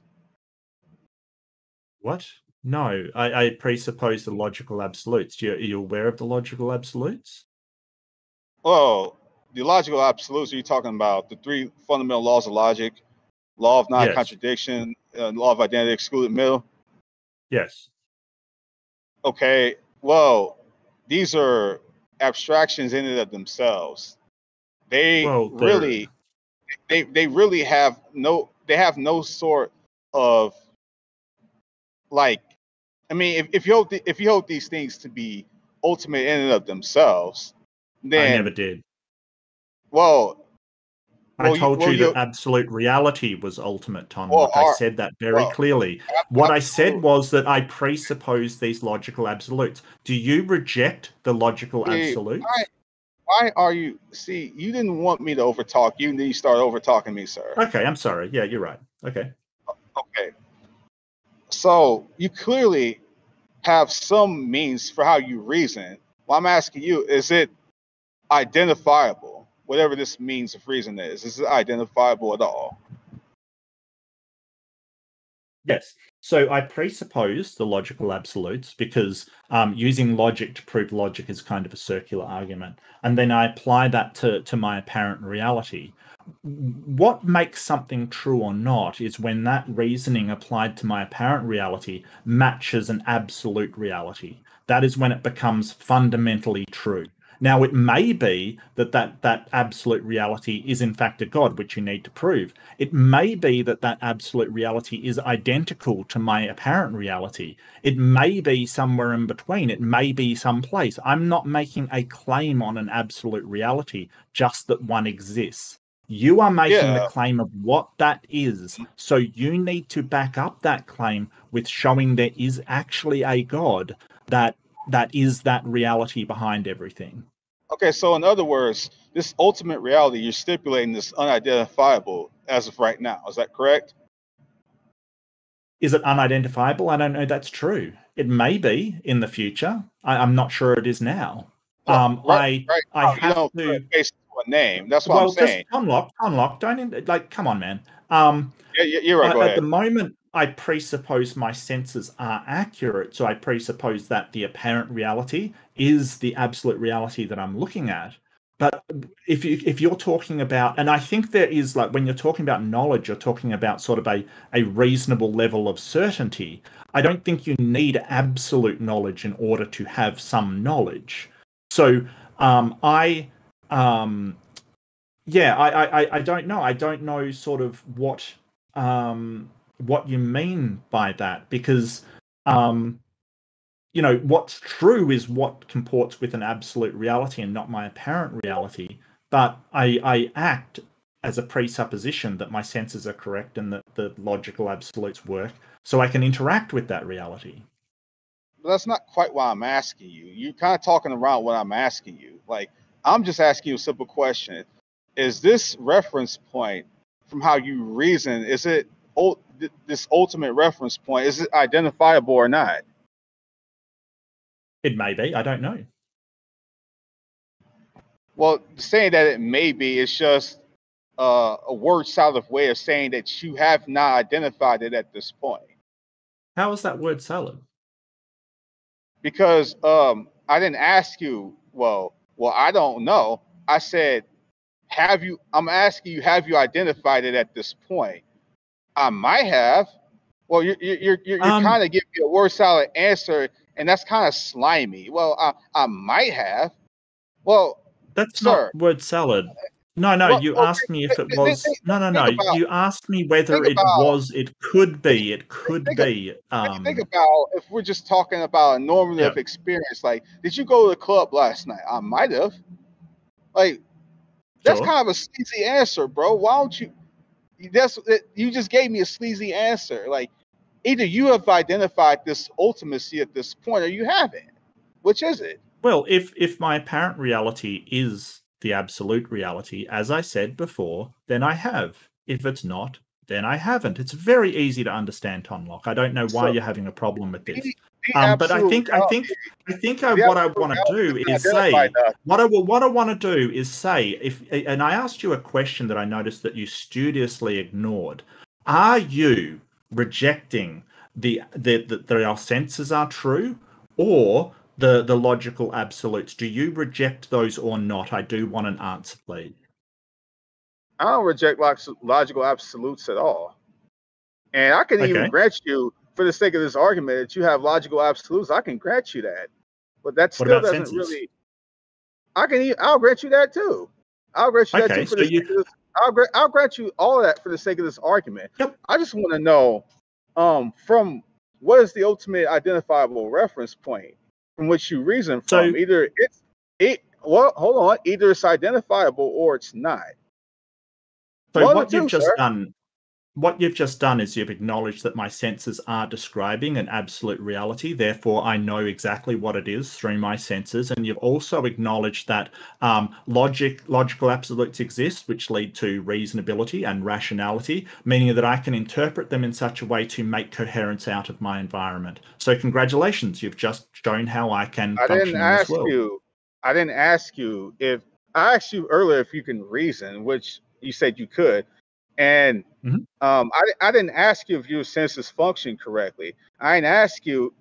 I didn't like ask you again about what was the other thing you said? These presuppositions that I'm using, somebody has to you have to validate them in order to use them, and you've just validated both of them, which right. sort of has put me in the Ask you that position. either. I didn't ask you that either. Well, it doesn't matter. You answered my question. I said, do you reject their existence? If you acknowledge their existence, then you have validated both of them.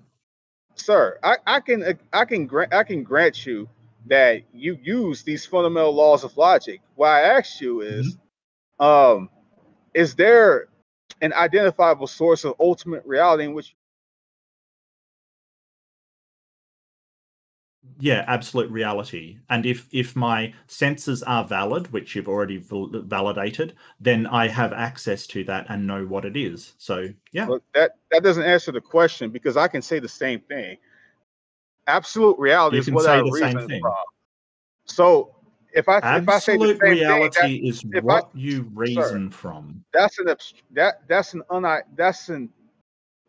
unidentifiable abstraction. Like if I said the same thing and you said the same thing, then we're not explaining anything specific. I asked you an identifiable source. Which I don't.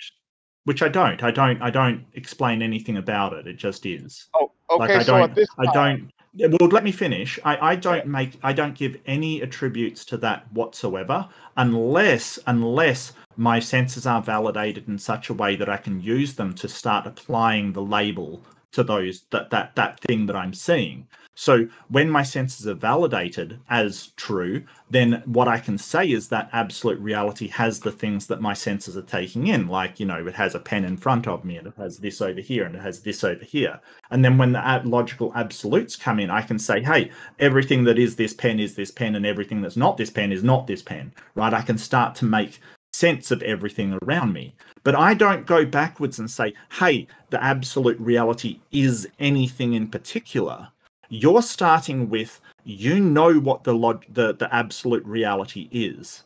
And I'm asking you to justify that claim, not try to shift the burden of proof onto me. Well, here's the issue. If your reference point from which you reason is not identifiable, then how do you know that you're not reasoning from just a world of chance? You wouldn't be able to justify. Well, what is it? It's the physical world that I inhabit around me as per your validation of my senses. The physical world is ultimate? No, the absolute reality that my senses is describing. Because in validating my senses, you have validated that they are true. And therefore, if absolute reality is that which is true, then I am describing that absolute reality with my senses. That would be like if you ask me, what is your favorite sport? What sport do you like the most? And then I told you, well, my favorite sport. If that's all I said, I didn't give you exactly what my favorite sport is. I didn't say anything. I asked you about the ultimate reality, specifically that's identifiable, and you just said ultimate reality again. You just stated the same thing over again. You've tripped up there in sort of a favorite sport is sort of preferential. It's not ontological. Like you've completely messed up there. It doesn't matter if it's preferential or ontological. The fact is, it does. If I don't, no, it doesn't, because the whole point is, analogies aren't meant to prove stuff. It's only meant to let you know what the principle. They don't have to walk on all fours. The principle is getting me to tell you something specific, not just simply say, well, my favorite sport. It's getting into specificity. when I'm asking you about ultimate reality and you just say, well, ultimate reality again, that doesn't explain anything. That doesn't tell me anything specific. Well, it doesn't really matter because I'm not making specific claims on it. You are. So again, I'll go back to, can you back up your specific claims on this reality?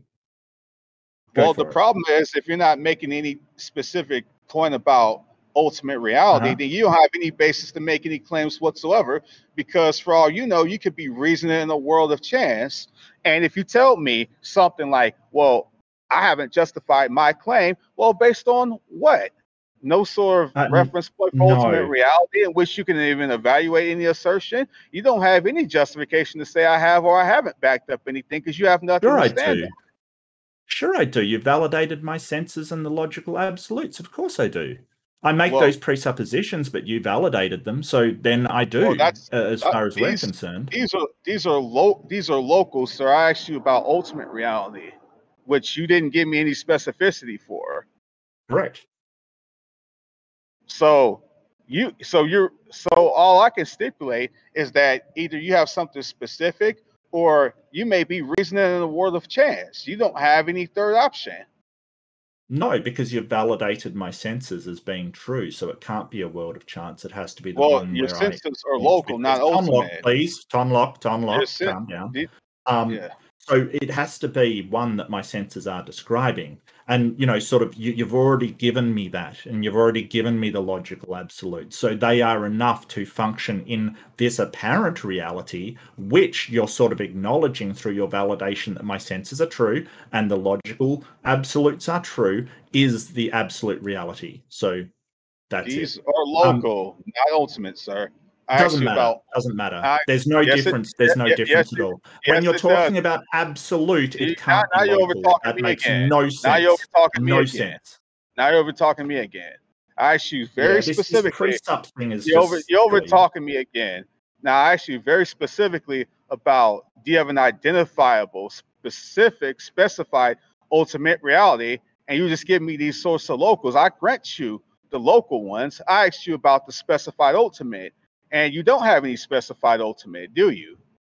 Yeah, you don't get ultimates that are local. Ultimates are ultimate. They're applicable everywhere, and they are the base foundation for everything. So when you're sort of saying a local ultimate, you're making meaningless sounds. It's like a married bachelor. It doesn't mean anything. That's essentially what you're saying. So whether or not I know what that is. Yeah, Tonloc. Now you're doing it. It doesn't matter whether or not I know what that absolute reality is. I can demonstrate that exists. But you validating my senses and the logical absolutes have given me everything that I need to show that the apparent reality around me is the absolute reality I experience. If you are making the claim, and again, we'll go to it again, if you're making the claim that something else is there and more specificity, you have to demonstrate this. And this is the last time I'm going to ask this, because I've asked it again and again and again, and you refuse to go there. You keep shifting the burden of proof back onto me. You need to demonstrate this in some way. So can you do that or not? Okay, I have no problem with demonstrating it, but I have to point out some things here. Number one, I didn't say no. Do that first. Wait. No. I've asked this 3 or 4 times. Now you're overtalking me. Okay, I tried to be respectful to you. Now you're overtalking me again. Are you gonna let me speak? Well, I want you to do the demonstration first, not to anything else. Anything else. But you never answered my question. Do your demonstration first. But you never answered my question, though. The point is, you never answered my question. I answered all of your questions. No, you did not. I asked you about a very specified ultimacy, and you never answered that question. What you did was just repeat the same thing. Well, ultimate reality. You didn't specify anything whatsoever, so you never actually answered my question. Now you want me to demonstrate something. You want me to engage with you, I would presume in good faith, but you don't want to engage with me back in good faith and actually answer a simple question.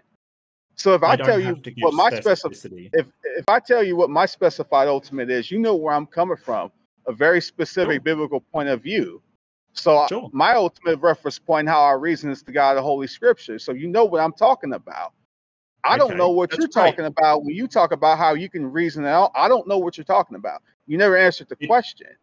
Yes, I did. I said that it could be God. It could be something else. It could be anything. It is an ultimate reality. But I don't have access to that ultimate. Doesn't matter. It doesn't need to be specified. The fact that you're the one claiming, excuse me, just because you're the one claiming to know what it is, that puts the burden of proof squarely on you. And you dodge and you duck and you won't answer the question of how you know that. You won't answer any demonstration to prove that this is actually the case. All you do is shift the burden of proof and say, hey, you're not specifying anything, so you've got to specify something. No, that is not the way any logic works anywhere in the world. If I say, hey, I don't know what's in the next room, and you say, hey, there's a giraffe in the next room, and I say, how do you know that? You don't turn around and say, well, you haven't specified anything. You haven't claimed there's an elephant in the next room, so you've got to do that first. No, that's not the case. If I genuinely don't know with 100% certainty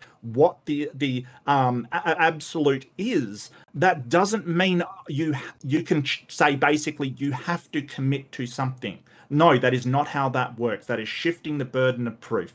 So when I say, like, sort of, you grant me my senses are true, i.e. describing an absolute reality, which is the truth, and the logical absolutes are true, which is describing the interactions of entities within the truth, which is absolute reality, then you have given me all the specificity I need. The fact that you're then going back and saying, hey, you have to specify something is not only completely illogical as far as we think about logical applications of whether we know things or not, it is also just a dodge that you can't demonstrate your God is the ultimate. You're doing a lot of talking around the point, and it's obvious that you're doing a lot of talking around the point. Addressed it directly. Wait. Because I gave you the local stuff, like your senses functioning correctly. Like, that's the local stuff. I granted you that. I asked you very specifically about a specified ultimate in which you can reason from, and you never answered that question. And you think you have the authority to tell me, well, I need to justify X, or I need to do this. You don't have any authority to stand on to make any of these claims that you assert. If you say you need to justify X, Yaden. He's not going to answer my question. I wasn't. See, you overtaught me. If you're going to try to stand on any kind of an authority, because when you say I need to justify X, you're standing on some sort of authority. When you say I need to demonstrate X, you're standing on some sort of an authority, which you don't even tell me what that authority is. So from your point of view, you may be reasoning from a world of chance, while you're trying to lecture me and trying to speak from a position of authority. You don't have any grounds to say anything against me or what I should or shouldn't do. So until you give me that, I'm gonna wrap it up. Yeah. Until so maybe we should get this. I'm gonna wrap it up. Absolute garbage out of here. Because he's not going to answer my question. I've asked how, like, he didn't won't answer it. No, he didn't even answer my question. I did. No, you did not. I did. I asked you, do you have a specified ultimate? You never answered that question. Okay, so Tonloc, I think he answered the question the way that he's going to answer the question, right? So you're not going to get any other kind of answer. I asked him about a specified ultimate. He didn't answer the question. And he answered, right? So that's the answer you're going to get. He didn't give me one. He gave you an answer, right? So you're just not going to accept it. It doesn't need to be specified. It doesn't need the answer. Everyone stop. The answer is it doesn't need to be specified in order to be an ultimate, and you just won't accept that. Yeah. So okay. So can I speak now? Wait, this back and forth is gotta stop, because it's just gonna keep going back and forth. That's the end of this. Can I do a wrap up for the sort of Yes, I do want to death give penalty both of you. debate that we're supposed to be happening, but Tonloc wants Yes. to, do his pre-sup song and Yes. dance. So. No, I think Yes, we did have that debate in specificity, but yeah. there's other Okay, things that I'm connects just to this. gonna mute everybody for a second, just so that I can finish my little bit. So I do want to give you both a quick chance to wrap up a few minutes to wrap up the death penalty stuff. So, Tonloc, why don't I let you, if you'd like to wrap up first, we'll give you 5 minutes, and then Mark, if you want to do 5 minutes, and then we can maybe bring up some audience members to ask some questions. But Tonloc, please don't go back to this. Don't use your wrap up time to go back to this question. We're just going to call the kibosh on this philosophy question for now. I know you feel like you didn't get the response you wanted, but sometimes that's the way it goes with a debate. So you've got 5 minutes uninterrupted. Mark's not going to interrupt you. Give your final 5 minutes of closing. Then Mark, you can give yours, and we'll go to a Q&A. I'm going to unmute you now, Tonloc. So go ahead. Oh, cool. I will say one thing. I do appreciate my conversation with Mr. Mark Reid here, and I think we touched on many important topics given the death penalty conversation, and I think he has some he has many interesting points that I would definitely like to consider, and I would definitely like to look into that research that he was talking about in terms of deterrence. I would definitely like to look deeper into that because even though I support the death penalty, it's not really something that's my primary focal point of study. So there's a lot of stuff that I need to look into regarding that. But what I will say is I do think on a very fundamental biblical level, it's good to have it because I hold to the fact that God is the authority over all, and God knows all, and God knows better than any one of us. I think, any of our human reasons ultimately fall short to his wisdom. And I will hold him as the beacon and the foundation ultimately for how I reason. And I'm not going back to this last kind of conversation I had. I'm just saying that he's the ultimate reference point, how I reason, any particular thing, whether it be the death penalty or anything else for that issue. But I will say, despite how our conversation ended, I very much did appreciate my discourse with Mr. Mark Reid, and I think for the most part he was cordial, and perhaps we can do it again sometime. And I'll land with that, and that's all.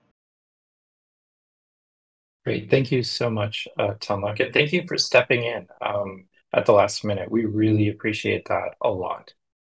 So, Mark, if you want to jump in and wrap up your death penalty. Yeah. I'm just doing something on. I've absolutely stuffed up OBS. Okay, so with the death penalty, really what we're doing in modern society, if we don't sort of look at these books with punitive, sort of things that we would consider barbaric, like stoning people to death and sort of these horrible treatments of people, is looking at having a system where we can get utility out of our institutions. So with the death penalty, it doesn't actually give us anything that we wouldn't get from lifetime imprisonment. In fact, it actually drains more resources because of the cost of it. It's hard psychologically. It's something I didn't cover. Hard psychologically on the people that do the executions. We're also expecting people to execute people on our behalf, which I don't think is the right thing to do. The whole idea that we should sort of innocent people are fine to be killed because it sort of takes the worst away, or people feel better about the situation, isn't something that I would advocate. I would put it to you that any person killed unjustly far outweighs any feeling that could be gotten for sort of retribution or feeling better or feeling a sense of closure on a crime.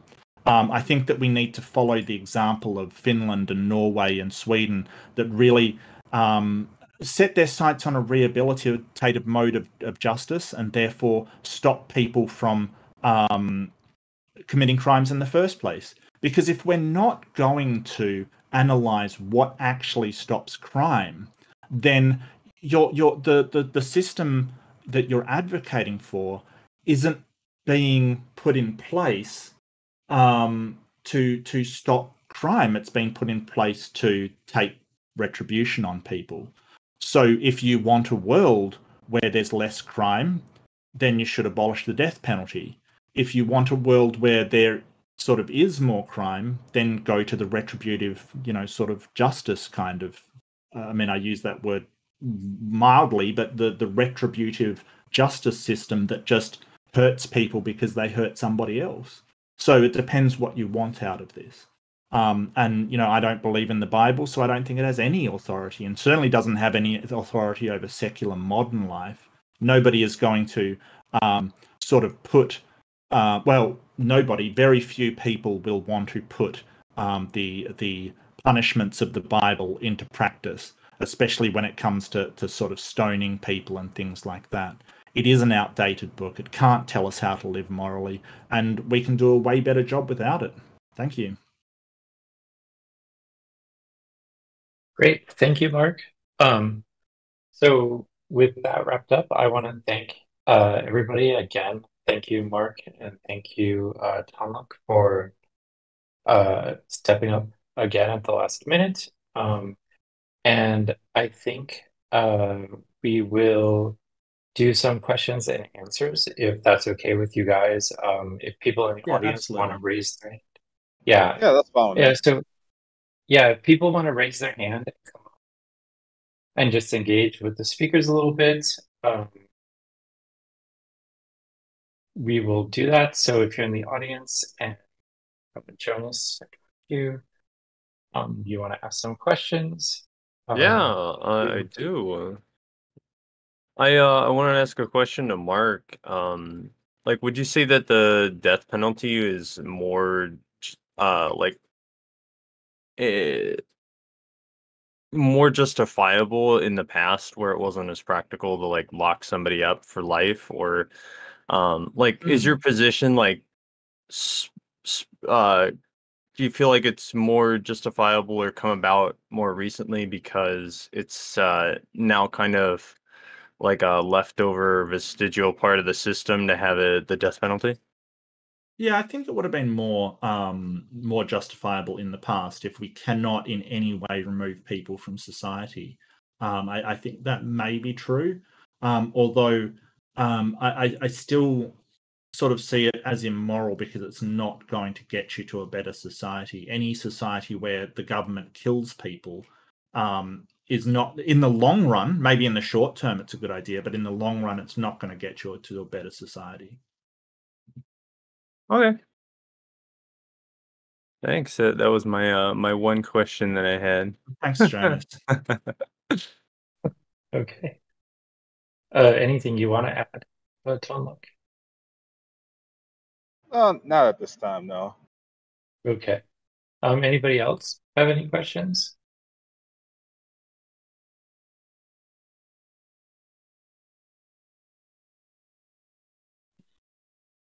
It looks like question and answer ever.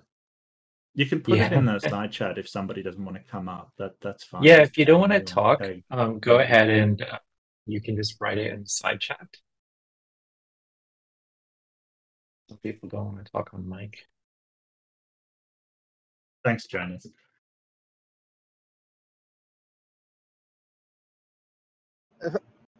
In the interim, if I may say something real quick, this, like I said, I definitely enjoyed this conversation with Mark. It's not really my main focal point of study.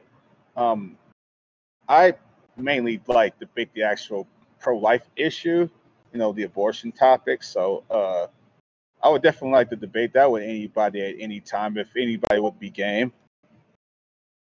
I can debate that. I'm on the pro-choice.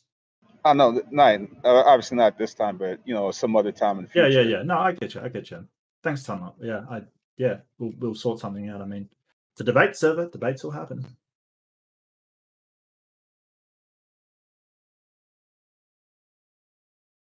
All right. And also, no questions, man. I want to answer at least one question. That's too bad. Yeah, they spent themselves in chat earlier debating all kinds of other stuff. Yeah. All right. Well, it was actually a really good conversation. I think You guys, yeah, I want to say thank you to went through Tonloc a for lot really. of content. So, yeah. Well, I just want to say thanks, Tonloc, for really coming through at the last minute and providing the opposition. It was really good talking to you. I don't hold any animosity at all. I know our views are very different. Definitely not. It's all good. All good. Oh, for sure. Like I said, I think you're a very smart dude. You're very cordial, and I definitely appreciate the conversation as well. So yeah, no hard feelings at all, man. Oh, fantastic. Yeah, awesome. And Yaden, thanks so much for coming in and moderating. You're an absolute champ, and you are an awesome moderator, I gotta say. Yeah, well, until the very end, there was nothing to really do. But thank you guys very much, and thanks everybody in the audience for joining us, and we'll see you again real soon. Thank you, everyone. Thank you.